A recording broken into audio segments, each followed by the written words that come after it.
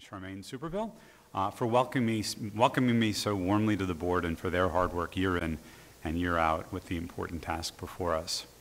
Our next planned meeting will be here in the Landmarks Preservation Commission conference room on April 13th, starting at 9:30 a.m.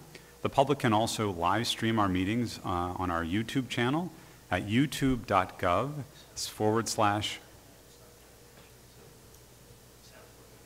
Okay, great. youtube.com/Rent Guidelines Board. Information on this meeting will be posted on our website, nyc.gov/RGB, in our meetings section, and will be sent to everyone on our email list. If you're interested in receiving email updates about the RGB meetings and hearings, please go to our homepage and click on RGB email updates under quick links. Today, staff will present the 2023 Income and Expense Study. A copy of the report is in your meeting folder. We have copies of the report here today, and we'll make it available electronically after the meeting on the research link on the RGB homepage. In addition to the report, there are also non-public per diem forms in your folder. If you have any questions on these forms, of course, please see Andrew. Please note that the Annual Conflicts of Interest Board Financial Disclosure Report filing period began this past Monday on March 27th and will end on April 21st. Staff emailed out the COIB packets last week, and I understand that you've all received them, but if not, or if you have any questions, again, please see Andrew. With that, let me now introduce Brian Hoberman, the RGB Research Director, who will be presenting the 2023 Income and Expense Study. And I'll say, as David always did, that we should feel free, of course, to ask questions as we go. And of course, we'll have our questions afterwards at the close of his presentation. I want to do two pieces of housekeeping. Sorry. Sure, yeah. So before we start, so the sound wasn't working. So okay. You just reiterate who's here. You don't have to follow the other. Understood. Yeah, so as I mentioned, we have quorum. We have Rob Ehrlich, we have Alex Schwartz, we have Christina Smith, Adon Soltran, and Shayla Garcia, in addition to myself. Great, thank you.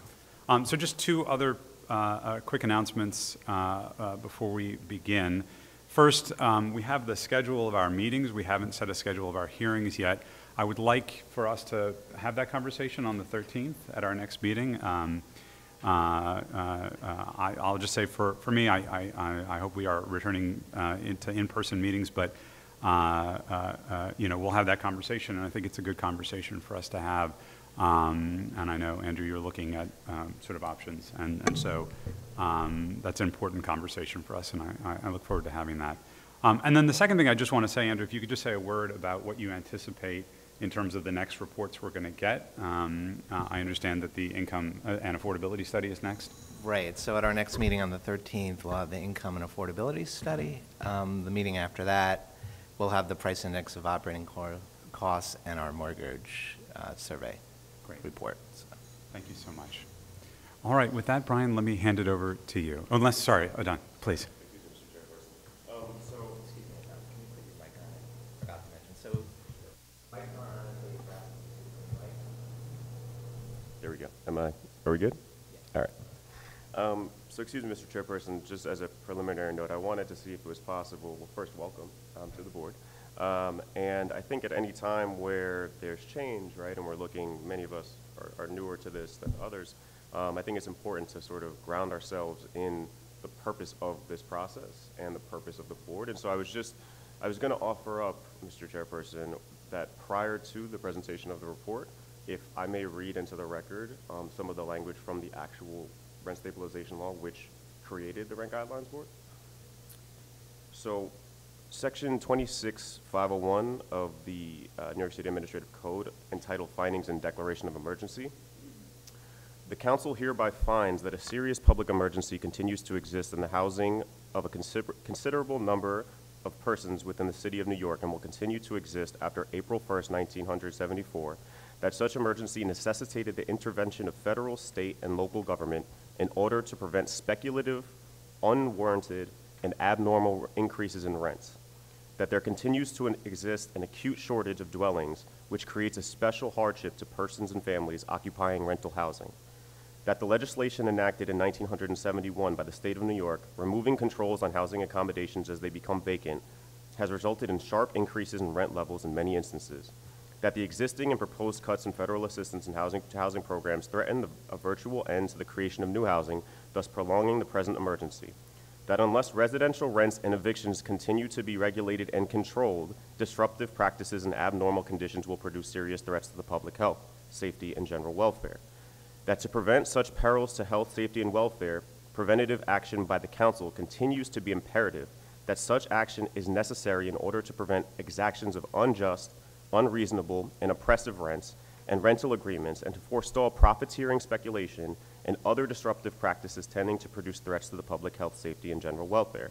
That the transition from regulation to a normal market of free bargaining between landlord and tenant, while still the objective of state and city policy, must be administered with due regard for such emergency, and that the policy herein expressed is now administered locally within the City of New York by an agency of the city itself, pursuant to authority conferred by Chapter 21 of the laws 1962.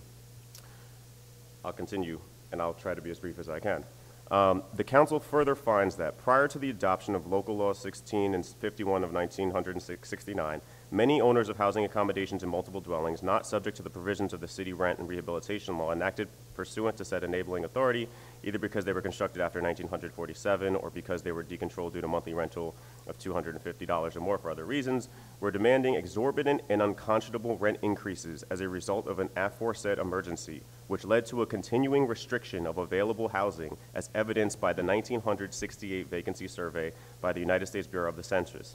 That prior to the enactment of said local laws, such increases were being exacted under stress of prevailing conditions of inflation and an acute housing shortage, resulting from the sharp decline in private residential construction brought about by a combination of local and national factors.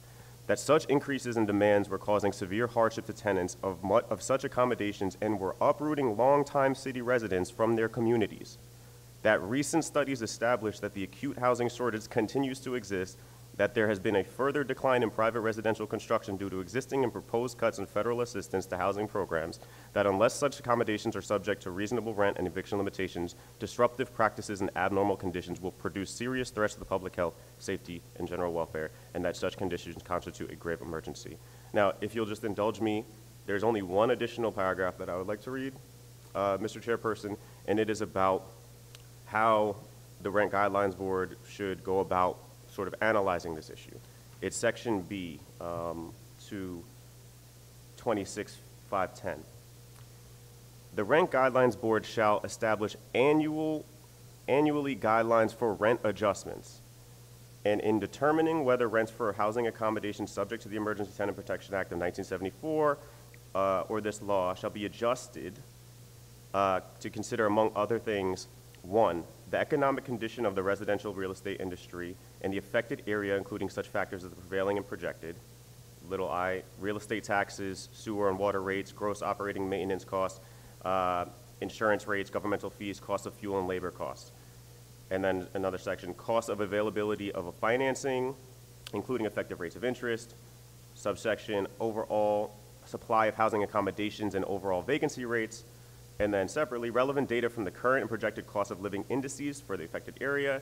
And then the last subsection, 3, says, such other data as may be available to it.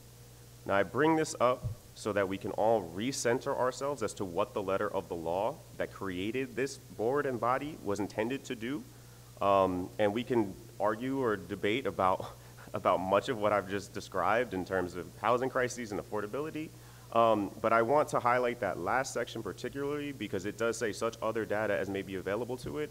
And as you know, Mr. Chairperson, you as the chair have a lot of discretion and authority to bring in or sort of leave out additional data as may be available. And so I encourage you, considering this board has been doing this for, I don't know how many decades right now, right?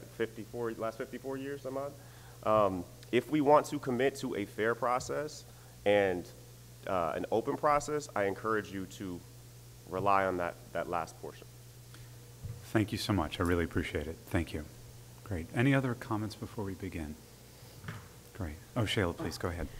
Well, I don't know if we should leave it for rest of the board discussion or if that's going to include the report, but I wanted to bring up the Autoborough hearings and making sure that we are going to keep doing that. It's not in our current schedule, but I don't know if this chair currently is committed to making sure we have auto borough hearings in all 4 auto boroughs except for Staten Island, because there's not much space there. I'm open to also going to Staten Island if that's necessary, as well as making sure we have interpretation in the languages that folks need. And is that something that you're committed to continuing as we go into this year? Absolutely. As I said before, I really want us to have a conversation as a board about that. But personally, and I can't speak for the board, I can only speak for myself, I think in person, as we did before, there's great value to that. I think there are considerations about whether we would want to make available as well some remote option in addition, but I do think in person is important. So thank you for that, Shayla. Great. Anything else? Okay, great. Really appreciate it. Brian, please. Okay. Good morning. Thank you. Welcome to the new chair. I will present the 2023 income and expense study. Local law 63 requires owners of apartment buildings to file RPI statements with the Department of Finance annually. This year's study reflects the appreciable impact of the COVID-19 pandemic on the city's economy. While certain types of properties are exempt from filing RPIE forms, such as most residential-only buildings with fewer than 11 units, the mandate produces detailed financial information on thousands of buildings containing stabilized units. To ensure only buildings that contain stabilized units are analyzed, the Department of Finance releases data to us only after matching RPIE data with building registration data obtained from Homes and Community Renewal, HCR. The data used in this year's study includes 14,904 buildings with 695,098 units. The data is used to compute average revenue and cost for a moment-in-time view. We also conduct a longitudinal analysis of 14,102 buildings containing 657,993 units. This illustrates the change from 2020 to 2021 among the same set of buildings. There were 2 changes in methodology made this year.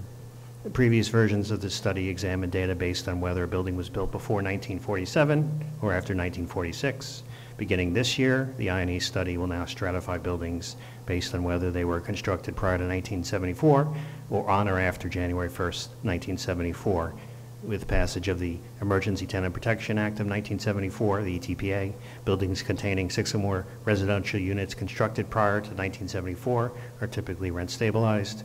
However, generally speaking, buildings constructed or extensively renovated after 1973 are subject to rent stabilization only because the owner has agreed to receive tax benefits in exchange for entering the rent stabilization program. Once these abatements end, the units are no longer rent stabilized.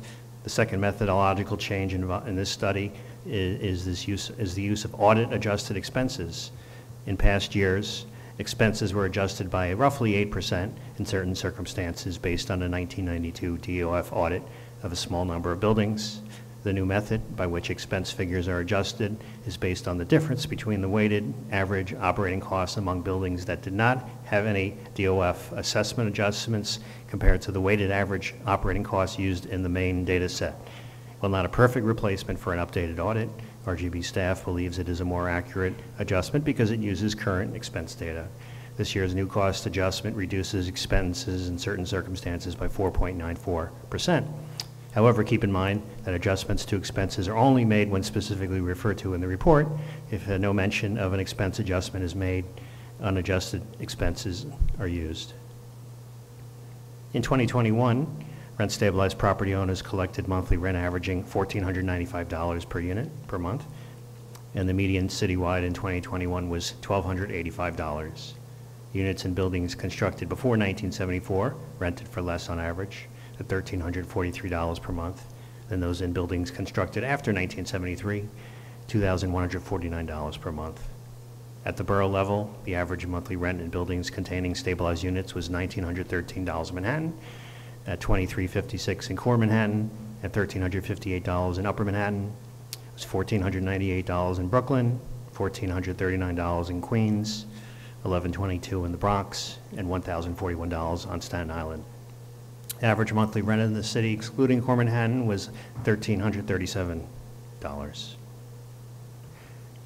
Many building owners supplement income from their apartment rents by selling services, as well as renting commercial space. In 2021, building owners in the city earned an average of $1,667 per unit per month. The citywide median was $1,395. Pre-1974 buildings earned $1,495 per unit, and those in post-73 properties earned $2,409 per unit. Income was highest in Manhattan at $2,245 per unit. In core Manhattan, it was $2,746, and it was $1,617 in upper Manhattan. In the remainder of the city, Brooklyn's gross income was $1,603, followed by Queens at $1,537, the Bronx at $1,247, and Staten Island at $1,173. Monthly income per unit in the city, excluding core Manhattan, was $1,463. This graph shows that average monthly income and rent were the highest in core Manhattan and lowest in Staten Island. Average income is in maroon and average rent in blue. All the graphs that I will have in the presentation are also in the report if you want to look at it with more clarity. Gross income encompasses all revenue from rent, including apartment rent, commercial rent, such as retail space and cell phone towers, sale of services such as laundry, parking, and vending, and all the other operating income. The sale of services and commercial income accounted for 10.3% of the total income earned by building owners in 2021 citywide. That was up 0.3 of a percentage point from the previous year. By borough, income earned from services and commercial rents as a percentage of total income in the building was 14.8% in Manhattan. It was broken down into 16% in upper Manhattan and 14.2% in core Manhattan. It was 11.3% in Staten Island, 10% in the Bronx, 6.6% in Brooklyn, and 6.4% in Queens. In the city, excluding core Manhattan, the proportion was 8.6%. The average monthly operating and maintenance costs for units was $1,091 per unit in 2021. The median monthly cost was $974. Costs were lower in units in pre-74 structures at $1,059 and higher among post-73 buildings at $1,228. By borough, average costs were highest in Manhattan at $1,560. Within Manhattan, costs for units located in core Manhattan averaged $1,918 a month, and costs in upper Manhattan were $1,112. In the other boroughs, Queens' average costs were $996. In Brooklyn, it was $940. The Bronx, $833. And Staten Island was $774. Excluding core Manhattan, the average monthly operating cost in the remainder of the city was $940. As I discussed earlier, this year's I&E study changed the way adjustments were made to expenses. In certain circumstances, this year's new cost adjustment reduces expenses by 4.94%. As I noted earlier, keep in mind that adjustments to expenses are only made in a few specific parts of the report. Adjustment of the 2021 RPIE operating and maintenance costs of $1,091 by the result of this year's cost adjustment results in an average O&M cost of $1,037. And just as buildings without commercial space typically generate less revenue on a per unit basis than stabilized properties with commercial space, operating expenses of these buildings tend to be lower on average than in buildings with a mixture of uses. In 2021, average adjusted O&M cost for residential-only buildings was $1,001. When applying the new expense adjustment, average adjusted O&M cost for these buildings was $952. Thus, residential-only buildings have average adjusted O&M costs that are 8.2% lower than all buildings. This graph breaks down expenses by component and further splits them into pre-74 and post-73 categories. The largest share of expenses went towards taxes, followed by maintenance and administrative costs. In post-73 buildings, in the graph in blue, those buildings spent more on maintenance, administration, labor, utility, and miscellaneous costs. Pre-74 buildings in maroon spent more on taxes, fuel, and insurance, and the average expenses per unit per month for all buildings is shown in green. Buildings where operating and maintenance costs exceed gross income are defined as distressed. In 2021, 8.8% of buildings were considered distressed. That was 2.3 percentage points higher than the prior year's 6.5%. By borough, 58.8% of distressed buildings are in Manhattan, while the remainder are in the Bronx at 15.7%, Brooklyn 14.5%, Queens 10.5%, and Staten Island 0.5%. Since 1990, when 13.9% of stabilized properties were considered distressed, the proportion of distressed buildings declined to as low as 4.9% in 2016. The proportion of distressed properties has since risen in each of the last 5 years to the most recent 8.8%, the highest level since 2009.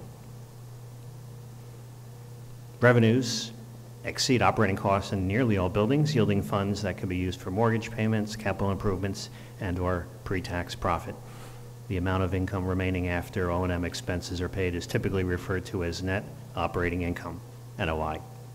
In 2021, apartments in buildings containing stabilized units generated $576 in NOI per month, with units in post-73 buildings earning more, $1,181 per month, than those in pre-74 buildings, $436 per month. Average monthly NOI in residential-only properties citywide was $500 per unit in 2021. That was 13.2% lower than the average for all buildings containing stabilized units. In 2021, average NOI was significantly different by borough. Average monthly per unit NOI is greater among stabilized properties in Manhattan at $685 than for those in the other boroughs, which was $663 in Brooklyn, $541 in Queens, $413 in the Bronx, $399 in Staten Island. There was a notable difference when looking at NOI on a subborough level in Manhattan. Core Manhattan properties earned an average of $828 per unit per month in NOI, which was 64% greater than properties in Upper Manhattan, which earned an average NOI of $505. The monthly NOI average calculated citywide, excluding Core Manhattan, was $523. Another way to evaluate the financial condition of buildings that contain stabilized units is by measuring the ratio of expenses to revenues. Looking at unadjusted operating expenses, the cost-income ratio in 2021 was 65.4%. Using the newly updated expense adjustment method, the expense-adjusted cost-income ratio in 2021 was 62.2%. This means that, on average, owners of rent-stabilized properties spent roughly 62.2 cents out of every dollar of revenue on operating and maintenance costs in 2021. Rent, income costs, and costs were on average higher in Core Manhattan, which is shown on the left. Outside Core Manhattan, average revenue and cost figures are lower and have different expense to revenue ratios. In 2021, the adjusted cost-income ratio in the city outside of Core Manhattan was 61.1%. That was 5.3 percentage points lower than the cost-income ratio for building in Manhattan's core, which was 66.4%. This is only the second time in the survey's history that the cost-income ratio was greater in Core Manhattan than in the rest of the city. This graph shows the inflation-adjusted change citywide in income, rent, expenses, and NOI over a period of over 3 decades. Between 1990 and 2021, income, which is the top maroon line, cumulatively increased an inflation-adjusted 40%. Rent, the second line from the top in green, rose 40.5%. Costs, the third line in blue, grew 35.3%. And net operating income, represented by the bottom line, increased over this period by 49.9%. These graphs represent the same time period as the graph on the last slide, but break it down by borough. It shows that while average inflation-adjusted income, rent, costs, and NOI figures are far higher in Manhattan, the percentage increase in NOI since 1990 was the lowest in Manhattan among the boroughs. Brooklyn, at the top right, saw the largest NOI increase over this period, with NOI more than doubling between 1990 and 2021, rising 171%. The Bronx, at the bottom right, had the second highest NOI increase, rising 81%. Queens, at the bottom left, experienced NOI growth of 76%. And finally, Manhattan, shown in the top left, saw inflation-adjusted NOI grow 14% since 1990. And just as a reminder, like I said earlier, all these graphs are in the report itself for easier reading. We'll now move on to the second part of the I&E study, which is the longitudinal analysis. The longitudinal sample encompasses properties that filed RPI forms reflecting conditions in both 2020 and 2021. By conducting the longitudinal analysis, we can more accurately track changes year to year in the same set of buildings. Average rent collections in buildings containing stabilized units fell by 1.2% from 2020 to 2021. Rent collections in pre-74 buildings fell at a slower rate, down 0.6% compared to post-73 buildings, which declined by 2.6%. However, rent collections on average fell among large 100-plus unit buildings, declining 3.2%, while rent collections grew 0.4% in 11 to 19 unit buildings and grew 0.3% in 20 to 99 unit buildings. Examining the change in rent by borough, rent collections rose in Staten Island, up 3.1%, the Bronx up 2.4%, and Brooklyn up 1%. However, rent collections declined 5% in Manhattan and 0.2% in Queens. Within Manhattan, core Manhattan rents fell more, down 6%, while upper Manhattan rents fell by 2.8%. By contrast, rent collections in the city, excluding core Manhattan, increased 0.5%, and median rent citywide declined slightly, down 0.1%. At the neighborhood level, the largest collected rent increases occurred in East Tremont, Belmont, the Bronx, up 7.6%, North Shore, Staten Island, up 5.2%, Hunts Point, Longwood in the Bronx, up 5.1%, Kingsbridge Heights, Mosholu, Norwood, the Bronx, up 5%, and Hillcrest, Fresh Meadows, Queens, up 4.2%. The largest increase in Brooklyn was in East Flatbush, up 3.5%. The only Manhattan neighborhood that experienced rent growth was Central Harlem, up 1.4%. However, the remaining third of community districts experienced a decline in average rents. The largest decline citywide occurred in 9 Manhattan neighborhoods, with the largest in the Financial District, down 10.6%, the Upper East Side down 8.7%, East Harlem down 8.3%, and Stuytown, Turtle Bay down 7.9%. The largest decline in Brooklyn was in Park Slope, Carroll Gardens, down 2.8%. The largest in Queens was in Astoria, down 1.5%. A list of all the neighborhoods and how much their rent changed can be found in the report's Appendix 13. The average total income, comprising apartment rents, commercial rents, and sales of services, fell 0.2% from 2020 to 2021. Revenue fell in post-73 buildings, down 1.3%, but rose among the pre-74 buildings, up 0.2%. Around the city, income grew in every borough except Manhattan. Income grew the most on Staten Island, up 3.7%, followed by the Bronx, up 3.1%, Brooklyn, up 1.7%, and Queens, up 0.4%.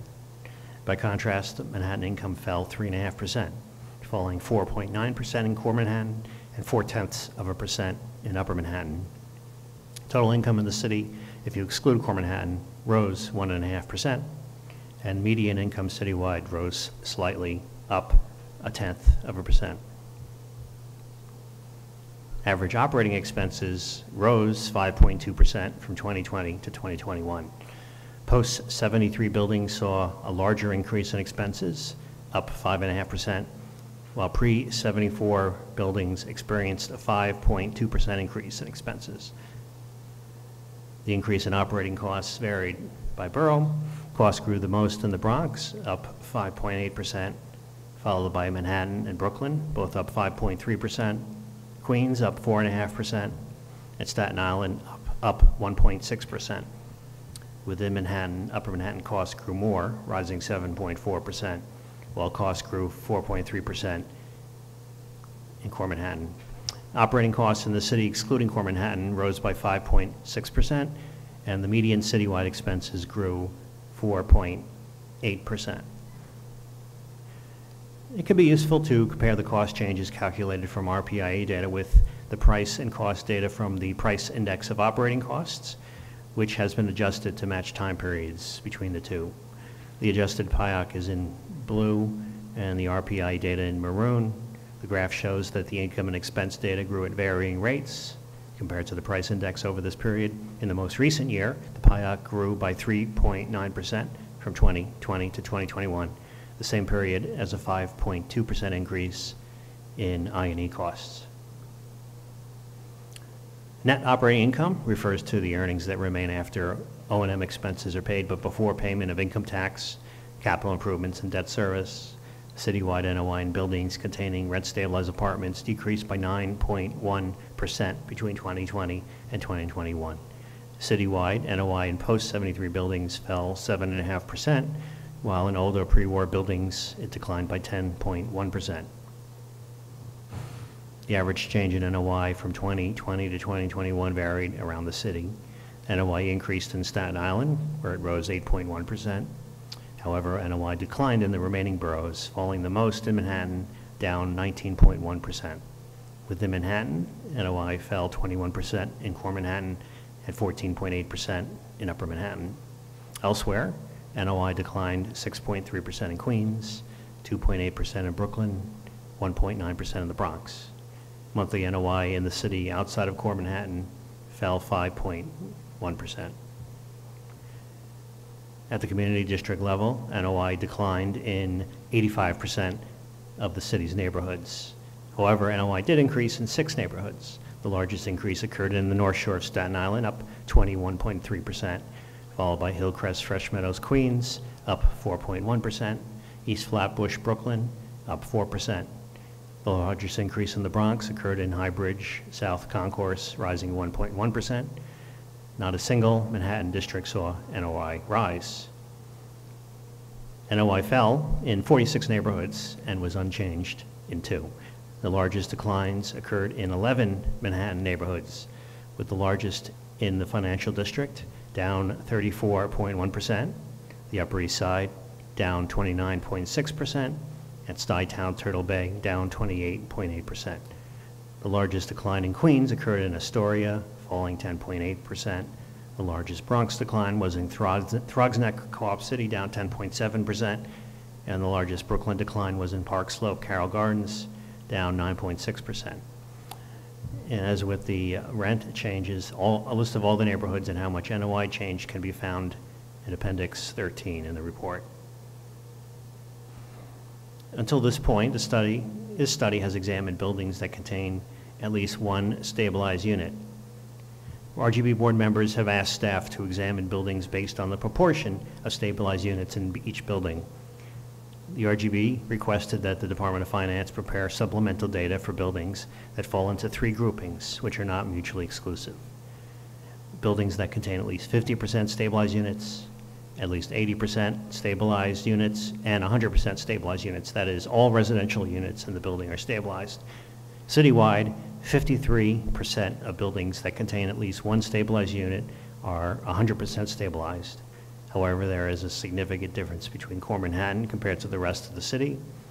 Buildings that are 100% stabilized comprise 68% of buildings containing at least one stabilized unit in the city outside of Core Manhattan, compared to just 16% in Core Manhattan alone.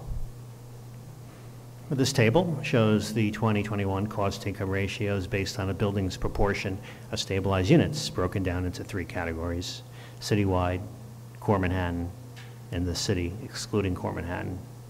Among buildings containing at least one stabilized unit, the cost-to-income ratio in Core Manhattan is 69.8%. That's 5.6 percentage points higher than the 64.3% in the city outside of Core Manhattan. However, among 50% plus stabilized buildings, the Core Manhattan cost-income ratio is 7.7 percentage points lower than the rest of the city. Among 80% or more stabilized buildings, the gap grows to 4.1 percentage points.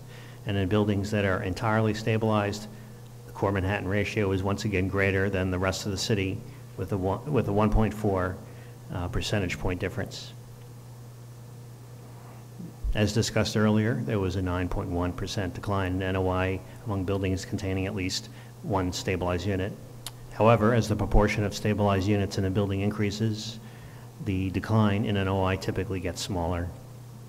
Among 50% plus stabilized buildings, NOI declined 8.6%. In 80% plus buildings, NOI declined 7%. And among 100% stabilized buildings, NOI declined 4%. Comparing core Manhattan to the rest of the city, a similar trend occurs in core Manhattan. Among 100% stabilized buildings, NOI fell 16.7%, while among 100% stabilized buildings in the city outside of core Manhattan, NOI fell 3.3%. We're looking at the proportion of buildings in distress similar to the main analysis. There is a large difference between core Manhattan and the rest of the city. Among buildings containing 50% or more stabilized units, 16.1% of a building in core Manhattan were distressed compared to 6.2% elsewhere in the city, a 10 percentage point difference. And among entirely stabilized buildings, 15.9% of core Manhattan was distressed, while 6.1% was distressed outside of core Manhattan in the rest of the city, a 9.9 percentage point difference. And the numbers may be rounded.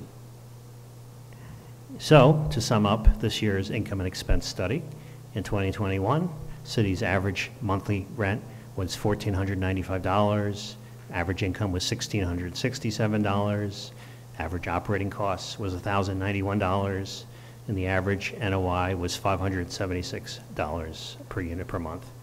The adjusted cost-to-income ratio citywide in 2021 was 62.2%, and in core Manhattan, the ratio was 66.4%, which was 5.3 percentage points higher than the 61.1% in the rest of the city. Longitudinally, from 2020 to 2021, the citywide cost-to-income ratio increased 3.2 percentage points. Rental income decreased an average of 1.2%. Total income declined by an average of 0.2%. Operating costs rose an average of 5.2%. And because expenses rose and income fell, the NOI declined 9.1% citywide.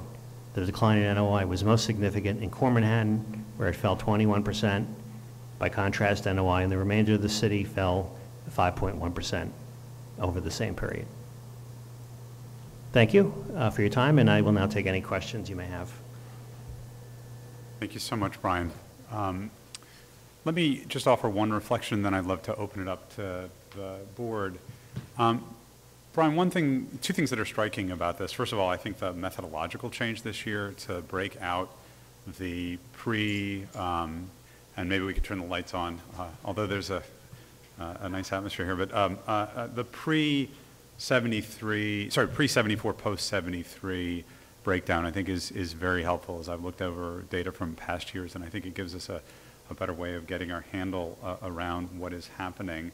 And at various points in the report, you single out residential-only buildings, which again I think is a helpful denominator. And I'm wondering if you can clarify at some point the overlap, because I didn't see it between, or the subset of pre-74 buildings that are residential only, because I think that's a data point that would be helpful.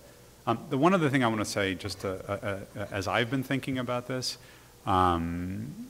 is that we're looking at data that cross-sectionally are 2021, and longitudinally the differences between 2020 and 2021, and obviously we're looking at a picture of the portfolio really at the height of the disruption of the pandemic, and would love for us to have a conversation about what data we will be looking at and what opportunities you can share with us to contextualize that and to help us understand where the market may have moved in the intervening 2 years on a variety of levels. So I think this is obviously critically important, and it's important to have apples to apples comparisons for us to work with.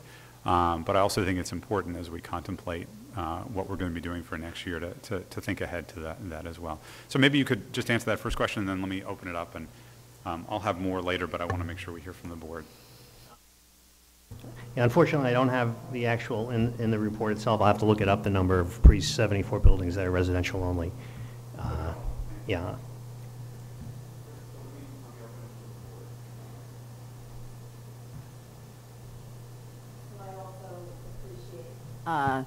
The pre-73, post-74 data, and as well, the change to break out the percentage of stabilized units. So those are great adjustments, but as the chair said, we're lagging in the data. I noticed the income did improve, and I would say that that's predominantly the ERAP, the tail of the beginning of the ERAP, so maybe the midway point of some of the ERAP collections. I don't know, maybe Rob, you can give your opinion, like what stage you think we're in the ERAP, maybe talk about a baseball analogy since it's opening day, but maybe like the 8th inning, here in terms of. No, I think it's basically we're at the tail end.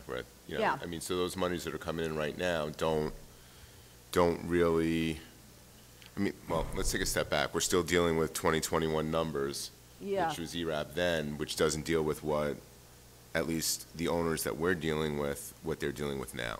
Yeah. Which is high arrears balances.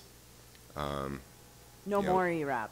No more ERAP, Yeah. or minimal amount of ERAP. You're dealing with one-shot deals at a limited number to recoup those, whatever arrears balances there might be, which are still showing up on the ledger. You're actually, in some situations, we're being asked, from legal service providers as part of a negotiation to take lesser rent. Yeah. To accommodate for city FEPs or some other state programs, but I think those things would be, those different types of programs which help recoup monies that have been, for all intents and purposes, lost. Yeah. Would be something further to explore, as we analyze the data. Yeah. If I may just quickly add something to that. So I don't know if it's fair necessarily to say that we're in the 8th or 9th or in extra innings with ERAP at this point. I mean, the portal just closed, what, in November, January 15th, thank you.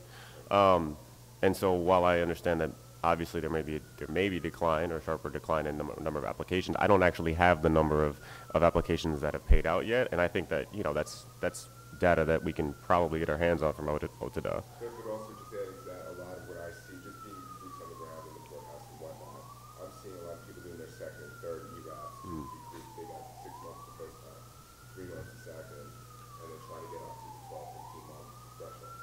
So that's what I'm seeing. Do I have the data to back it up? No, but it's something that we can discuss. Yeah.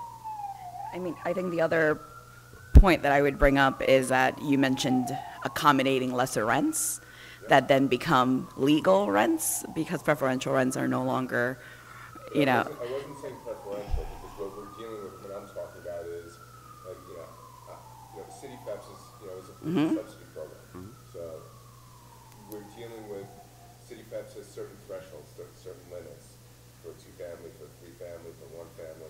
So maybe it's $1,500, but the legal rent stabilized rent is $1,800.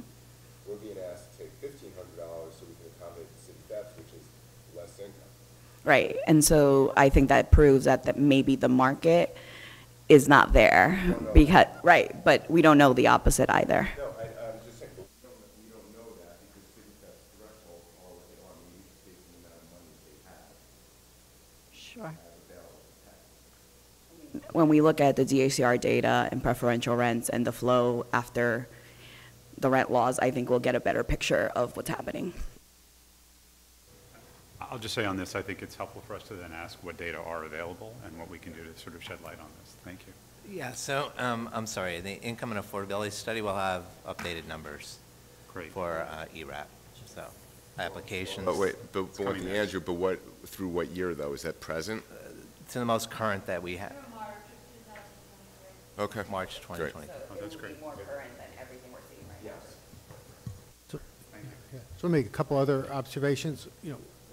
One is this period was when there was a rent freeze in effect, right? This is from the COVID rent freeze in 2020, I think, and then and also 2021 when we had the rent freeze for the first 6 months. So you'd expect, flat rent, very little income growth. The other thing that really struck me is it seems like much of the decline in income had to do with the market rate units. So the rent, it was interesting that except for core Manhattan, and it's not really clear what's going on there, that there was less of a decrease in NOI, less of a decrease in income in presumably the market rate units. And so that may be related very much to COVID. So I think in looking at the decrease in NOI, which is pretty pervasive, it's also tempered to some extent by the fact that a lot of it is driven by market rate phenomenon.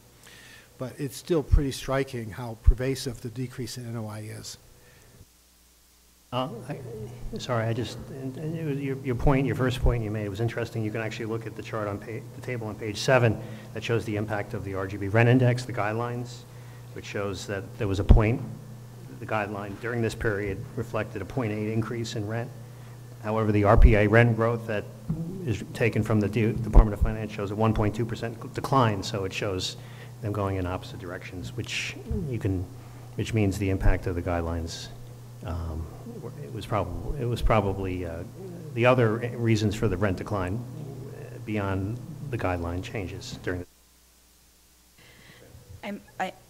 I feel like everyone who was watching the news during this crisis or COVID in general, I feel like we all heard a lot about the impact of commercial spaces, specifically in Manhattan. And I feel like, the report sort of goes through it, but can you talk a little bit about that overall impact to some of the numbers that we're looking at? You mentioned it a few times around the core of Manhattan. You saw a decrease in income, but not necessarily.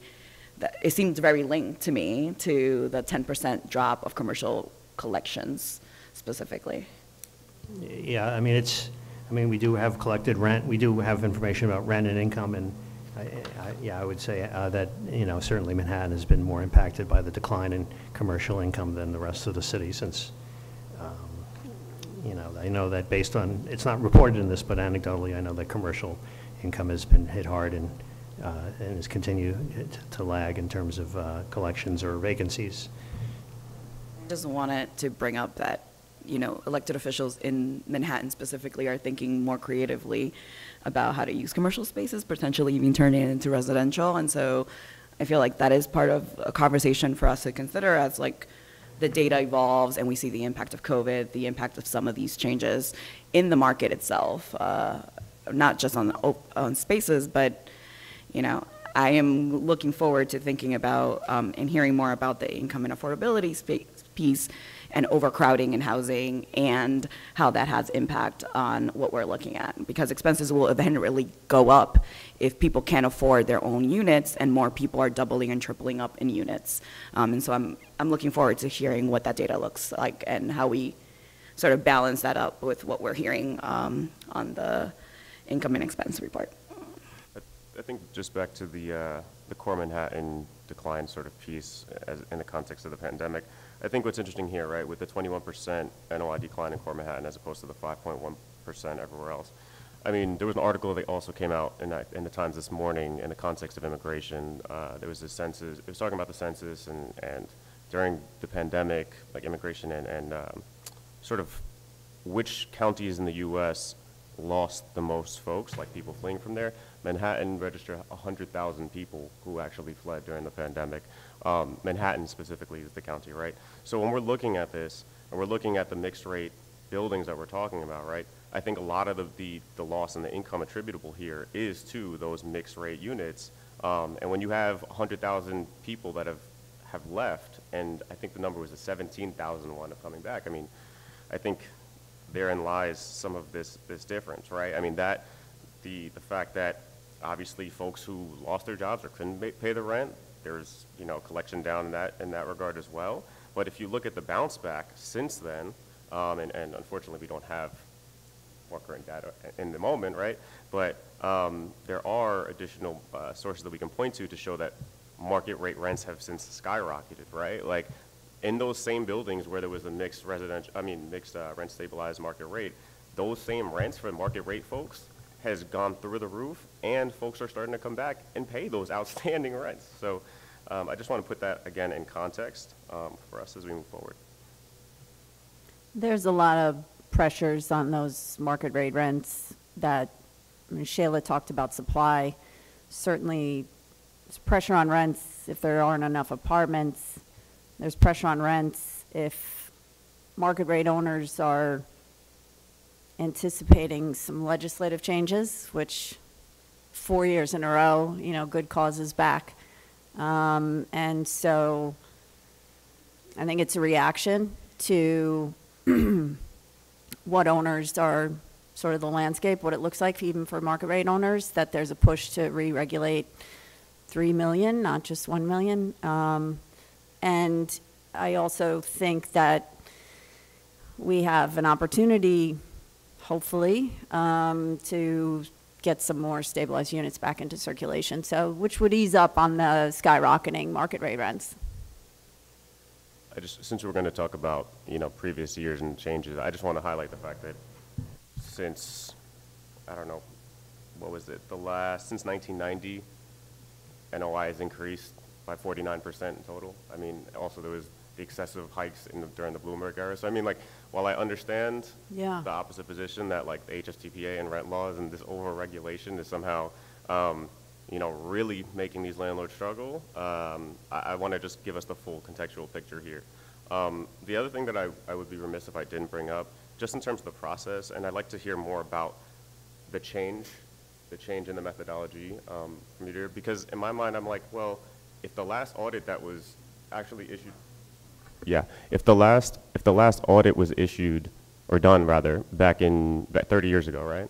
Why is it that the decision becomes, let's change the methodology rather than let's do additional audits, right? Like, I think that it's well past time to do DOF audits, because again, RPI information and even the HCR information rather, that's all self-reported, right?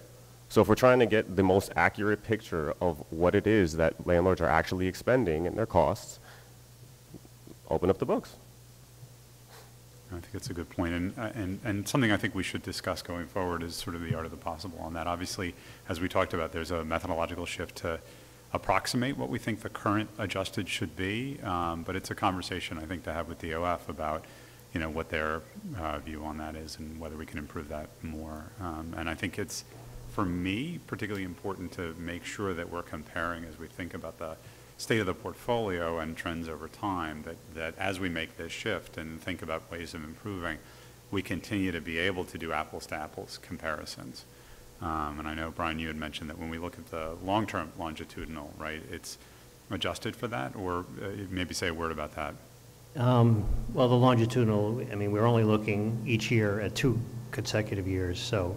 But sorry, the looking at the 1991. Oh, from the 1990, that is inflation adjusted, but it does look at the RPI what we used to call cross-sectional data for each year. So if that number is not adjusted by there's no expense adjustment, but because if assuming that there is either what used to be an 8% adjustment or this year is about a 5% adjustment, if that's similar year to year, looking at the change over a period of time shouldn't have any impact if there was an overinflation of expenses. But I mean, I think also DOF. I mean, for years we've talked about doing an audit, but it's just not possible. But DOF does actually make adjustments for their assessment to the data to make sure it reflects what they think is accurate. So it's not exactly what the owners report verbatim. So that's important to keep in mind. I mean, I'm just gonna, I'm sorry. Go ahead. I've spoken. No, I spoke too. Go ahead. Thank you. So I do feel like I always bring this up because I do feel like it's important to look at the data and the actual impact it has on people. And so I just want to highlight a few things. We saw rent collections the highest in the poorest communities. Higher incomes, we saw, from my reading of the data, NOI sort of drop. And I think that sort of tells you a little bit about this conversation around ERAP and who has, I feel like landlords were pretty maintained whole in communities where it was necessary for the state to step in, for one-shot deals to step in, and et cetera. And so I would love to think about, as we go through the affordability on tenants affordability, sort of layering some of the data and having conversations that are a little bit more holistic about how we look at the data, because it is, areas that had rezonings recently that we're seeing these collections at the highest rate, and communities that have lower incomes on average as well, and communities that have also been, folks have moved from different areas. So think about Upper Manhattan, the Dominican community there, think about Harlem, think about downtown Brooklyn, and then we're seeing those folks going into the Bronx where incomes are lower, and the impact of all this data and the collections, I think is really interesting. And at first when I started reading the report, I was quite shocked, sort of thinking about, oh wow, NOI dropped, how do I look at this data? And then I sort of looked at all of the rest and said, oh, it dropped because the market actually couldn't bear it in some communities, core Manhattan, and communities that are more affluent.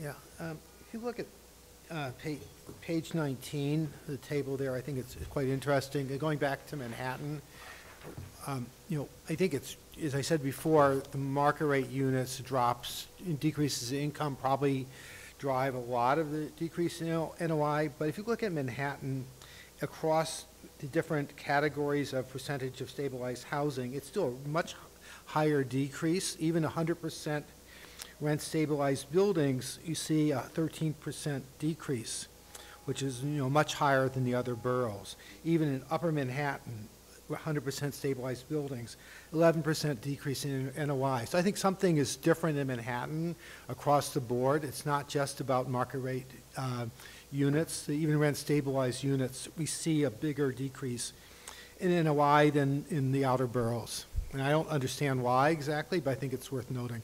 I noted the same thing, Alex, and the one thing that it made me wonder about, and it's not in the report, but is this other income versus rental income question, and whether there are aspects of the portfolio in Manhattan particularly that exaggerate the impact of non-rental income. So you could imagine an overlay that is both the percentage of units in a building that are stabilized, but also overlaying that compared to whether or not even 100% rent stabilized has other income. So if there was a drop of commercial or other income. Though like in Upper Manhattan, which is more like the rest of the city, you still see a much higher decrease.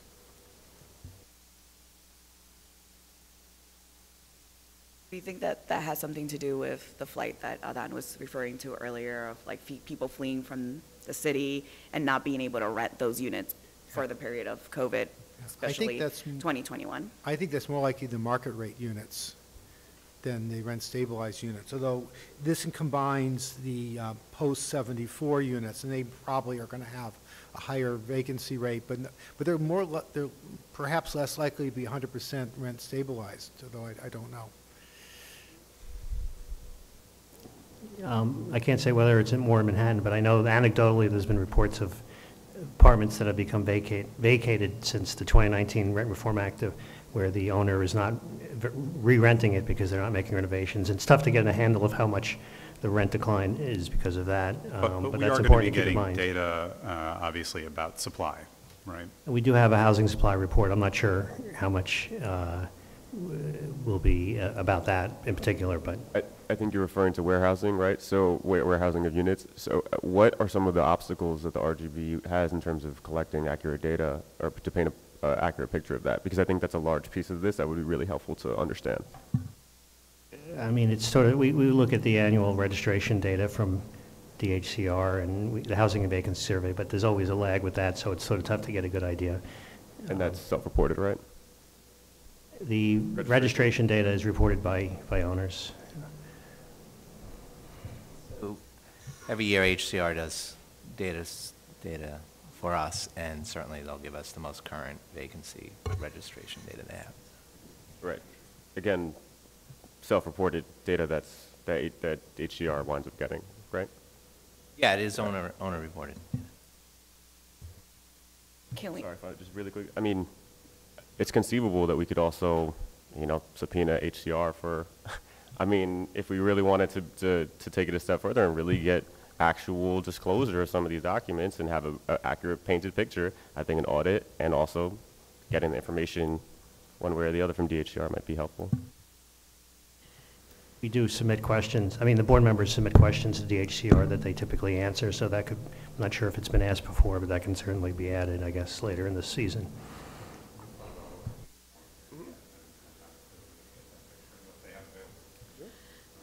Do we know if they upgraded their system finally? It's been 9 years that I've been hearing Woody share these upgrades. I don't want to spoil any sort of surprise. A surprise? No, actually, it's not a surprise. HCR is going to, from my understanding, going to come and talk. So Okay. we can ask them at that time where they are with that. And to be clear, I meant HCR can subpoena the information from folks, just for clarity's sake. And they're really gonna do that?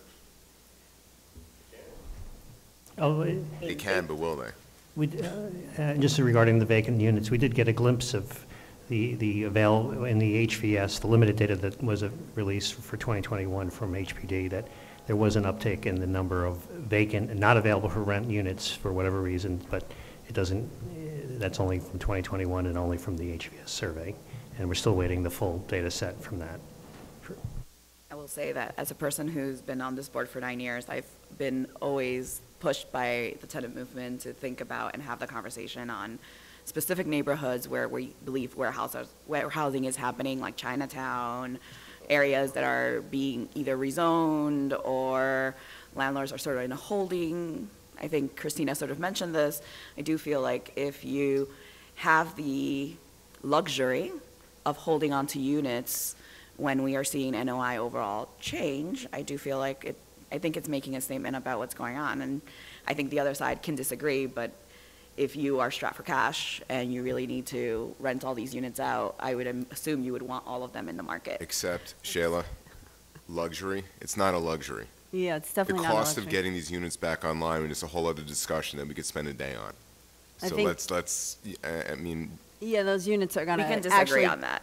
Yeah. no, we- local until the laws, day, whatever, getting up to code, things that, the cost of really getting these units going, and if someone's living in a rent stabilized unit for 40 years and you're not just gonna put it back online, because guess what? To re-rent it, there are things that need to be done. The 62 cents per dollar to carry those units would be, you know, we're talking about, the owners are taking money out of their pocket to put those units back online, period. An investment, I'm sorry? an investment. I don't understand how it's an investment.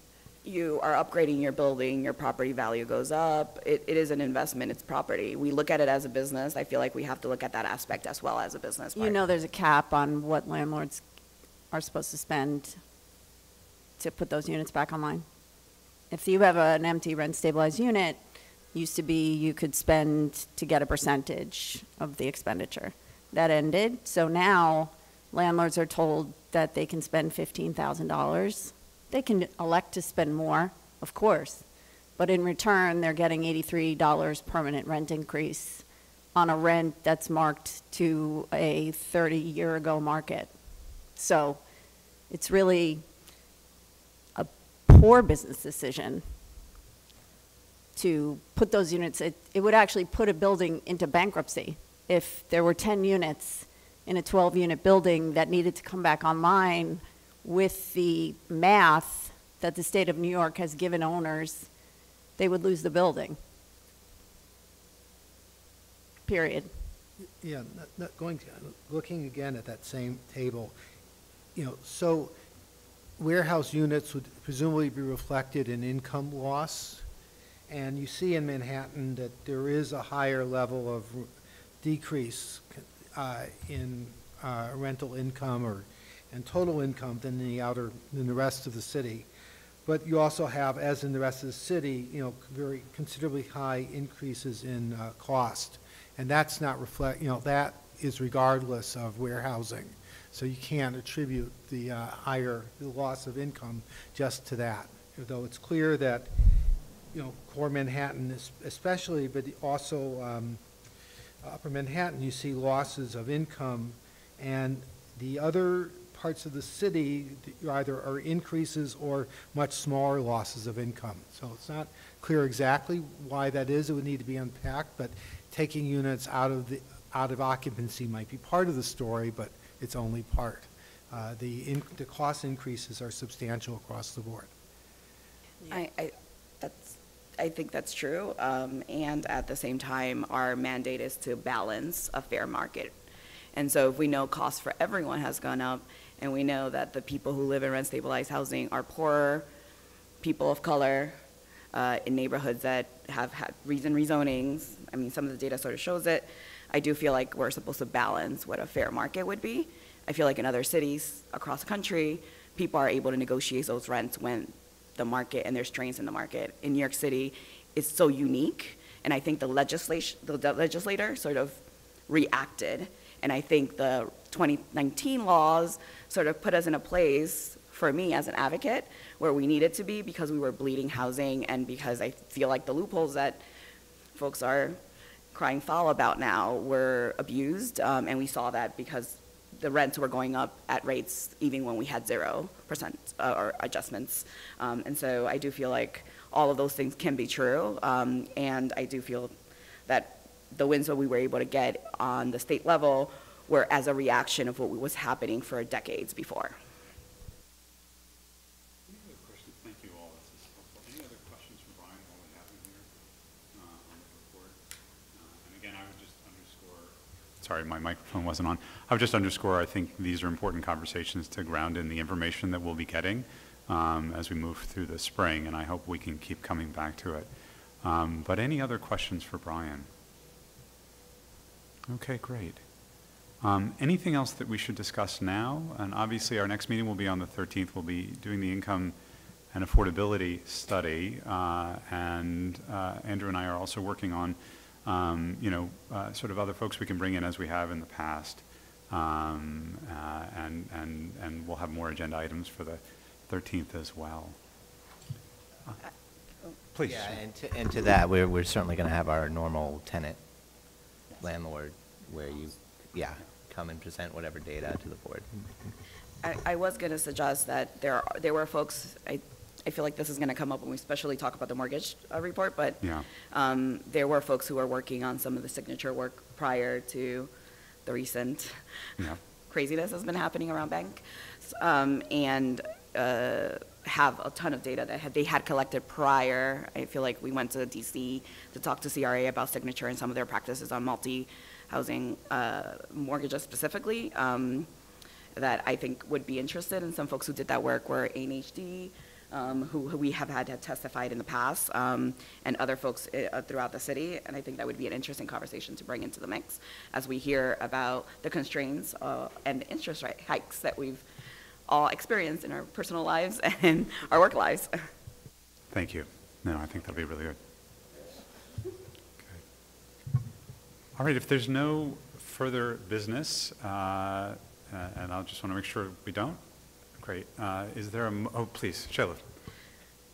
You know, I like to get these things on the record on the first hearing. Thank you. I just want to make sure that we are keeping all of the lines open of registration for testimonies for the auto borough hearings that we do. I feel like people were able to register online, also call in on the day of. All that stuff will happen, right? And commitment to make sure that there's one interpreter at the registration to help people register, which you have done before, but just making sure that we center some of that stuff. Good. Thank you. Really helpful. Do I have a motion to adjourn? Motion to adjourn. Second? A second. Thank you so much, and thank you for a really helpful and productive first meeting. And thank you again, Brian. Thank you.